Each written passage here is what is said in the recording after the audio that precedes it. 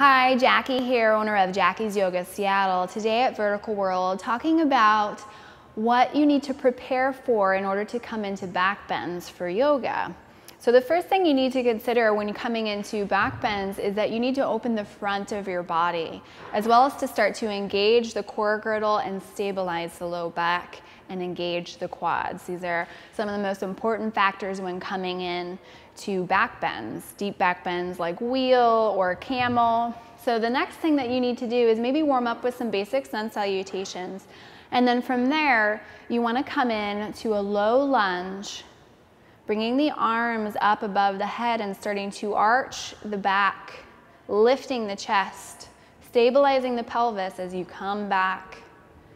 The next thing that we would want to do is come in a Supta Virasana, where you place the knees together and sit in between, removing the calf flesh away, opening the feet to give yourself enough space to sit in between the feet.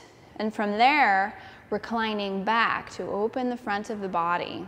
Being aware here to make sure that the knees aren't overstretching, knees don't stretch, so don't go too far, and that the opening on the front of the foot and the ankle is supported and okay in this position as you start to recline and open the full length of the body. So the next thing that you could try to start to open up the chest as well is to come into a down dog and then lower the forearms down to the ground to come into a dolphin pose, really strengthening the shoulders and opening the upper chest and the back.